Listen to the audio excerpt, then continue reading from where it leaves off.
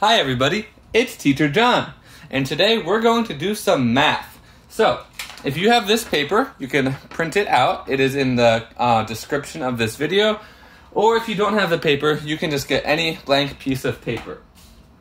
You also need something to write with, like a pen or a pencil. I don't have a pencil, but I think a pencil will be much better for this video. So go get a paper and a pencil, and hit play when you are ready. Alright, are you ready to go? Today we will do something called the 4 fours challenge. You have to use the number 4, 1, 2, 3, 4 times to get all the numbers from 1 to 10. 5, 6, 7, 8, 9, and 10.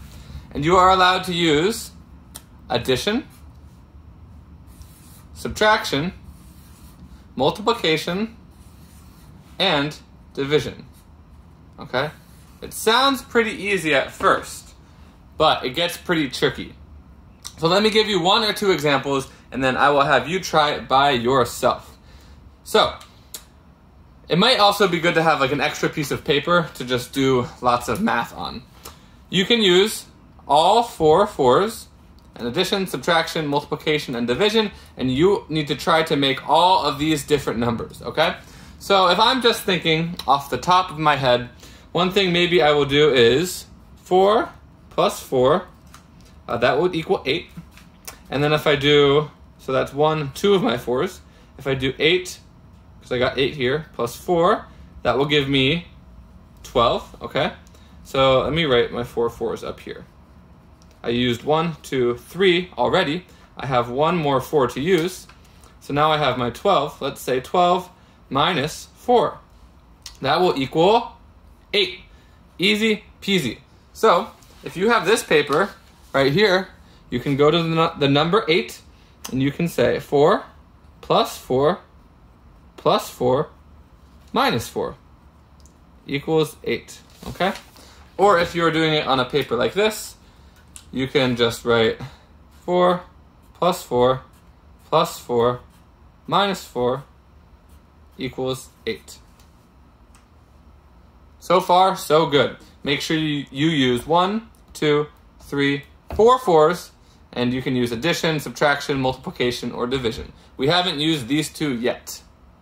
Okay, I'm going to do one more for you, showing how we can use just division in this one, and you will try the rest on your own. Alright, I think you all probably know that if you take 4 divided by 4, what is that? Yeah, any number divided by itself equals 1. So let's say 4 divided by 4 equals 1. So that's 2 of my 4s. Cross those out. I still have to use 2 more 4s. So let's just do it again. 4 divided by 4 equals 1. Easy peasy. So now I have 1 and 1. I've used all of my 4s. So I can do 1 plus 1 equals 2. Perfect. So now I got my number 2. So again, if you have this paper, you can write 4 divided by 4 plus 4 divided by 4 equals 2. Or if you're on a different paper, same thing. You can just say 4 divided by 4 is 1, plus 4 divided by 4, which is another 1. 1 plus 1 equals 2. Alright, so I've given you number 2 and number 8. I want you to try to see if you can do 1, 3, 4, 5, 6, 7, 9, and 10. It might be a little bit hard at first, but keep just playing around with numbers, do different things, and try to get all 10. If you want an extra challenge, or if you get stuck, you can try doing 11 through 20. Some of these ones are really easy. Like, I'll give you a hint. 16 is so easy. So if you get stuck on these ones, you can try to do the ones at the bottom first. Alright? Have fun. See how many you can get. If you get all of them, that's awesome. If you only get some of them, that's fine.